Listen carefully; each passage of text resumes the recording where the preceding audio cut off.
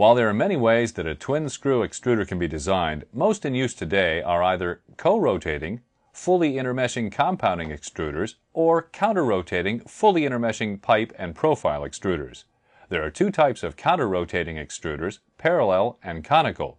The screws of a parallel extruder have the same diameter from end to end, while the screws of a conical extruder change in size, growing larger toward the feed end. A twin-screw extruder looks simple and rugged, but it is a complex machine that can be easily damaged. To simplify this complex machine, we'll break down the extruder into 5 systems and look at them separately. These systems are drive, feed, screws and barrel, the adapter and die, and the control system.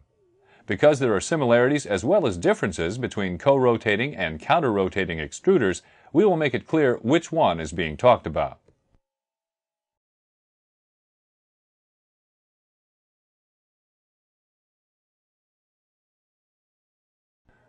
The drive system consists of an electric motor that is coupled, either directly or indirectly, to a gearbox that has 2 output shafts along with a thrust bearing for each screw and couplings that connect to the screws. The motor is equipped with a variable speed drive that must accurately control the RPM, or revolutions per minute, of the screws from a slow crawl to full speed. Most machines have a mechanical overload coupling between the motor and gearbox. Many different types of motors and speed controls are in use, with the choice being based on accuracy, cost, maintenance, and horsepower requirements. The gearbox reduces the motor's speed and multiplies its torque or twisting force. The motor may turn as fast as 3,600 revolutions per minute, while screw speed may range from 30 RPM in a low-speed profile or pipe extruder to 1,800 RPM in a high-speed compounding extruder. The gearbox is strongly built and will operate without much attention if the oil is kept clean and is not allowed to overheat. Some operators are responsible for checking the oil and the oil temperature, a task that must be performed as scheduled. On some extruders, the motor is connected to the gearbox by belts. It may be possible to operate the extruder without the guards in place. This must never be done. Behind each screw there is a thrust bearing, whose job is to prevent backward movement of the screws when there is pressure in the melt.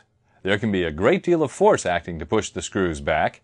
In a 3.5 inch or 90 millimeter profile extruder operating at 3,000 pounds per square inch of melt pressure, there is a force of nearly 13 tons trying to push each screw out of the back of the extruder. Thrust bearings are designed for a certain lifespan at a specified load, and their life can be cut in half by a 25% overload. This is one reason that the melt pressure must never be allowed to exceed safe limits.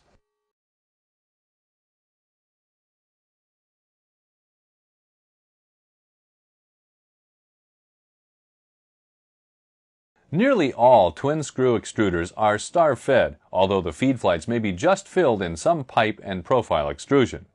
In star feeding, the amount of material entering the extruder is set by how much is delivered by one or more feeders.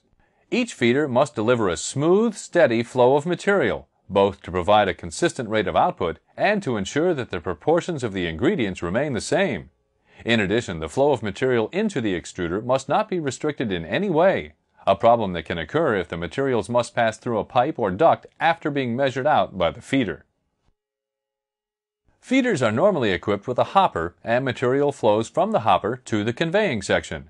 Gravimetric or loss-in-weight feeders deliver material by weight, constantly checking the amount being delivered against the setting.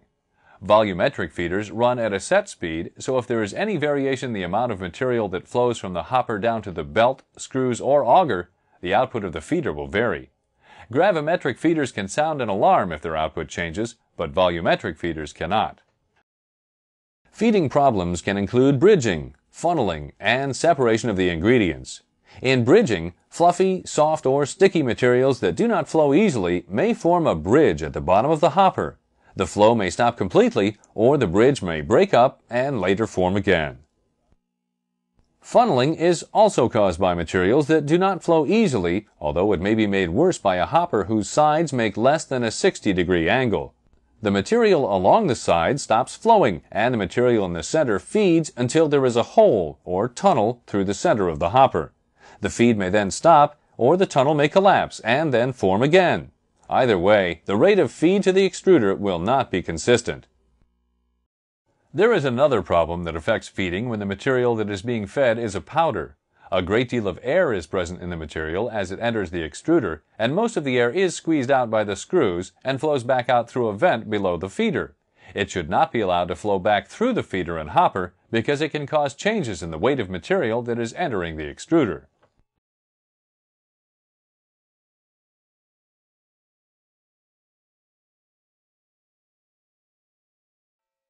Melting, also called fusion, should be nearly but not fully complete before the material leaves the compression section and enters the vent section. Insufficient fusion will allow powder to enter the vacuum system, while complete fusion will interfere with the removal of gas and vapor at the vent. In either type of machine, trapped air from the feed and gases or vapors from additives must be removed from the plastic before it enters the die. Venting is done by releasing the pressure on the melt, usually with vacuum applied, while constantly mixing the material. Any bubbles in the material will expand and break as they come to the surface, releasing the gaseous material. Co-rotating compounding extruders often have several vents. Whenever the processing conditions permit material to move into the vent section at a faster rate than it is conveyed out, material may flow out of the vent. This is vent flow, vent flooding, or some other descriptive term.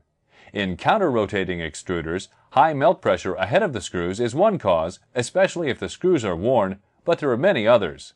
In co-rotating extruders, vent flow can be related to the screw design, screw wear, feed rate, screw RPM, and other factors.